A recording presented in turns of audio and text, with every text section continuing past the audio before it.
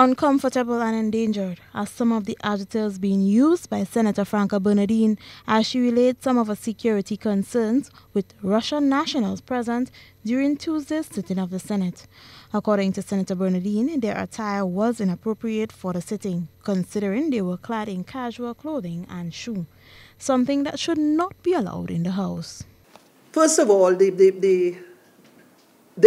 attire.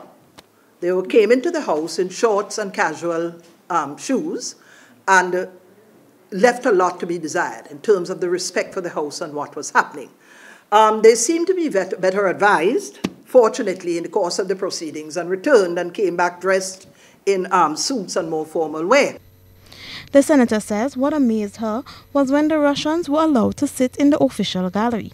She describes their posture as very intimidating. You know, I am not in the habit of having people that you are in the process of negotiating with sitting and attend a debate, whether it is in the House or elsewhere, while a decision is being taken as to whether they should be the ones to receive the contract or not. It is unfortunate that our standards have slipped to that level, whereby they could sit comfortably ensconced near to the Attorney General as the debate in the House on whether they should be awarded the contract or not. She says the fact that the men sat in the privileged section is not acceptable and must be looked into to prevent a reoccurrence.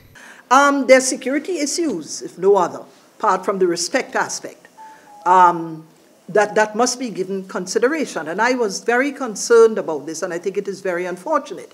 Indeed, if they were sitting in the public gallery, then one could perhaps, even that, you know, you would look with some circumspection, but could allow for. But the fact that they were sitting there in the privileged section of the House is not acceptable. It's not acceptable. And we ought not to feel threatened. I felt somewhat threatened by their presence there this morning and would want such a matter to be considered and looked at.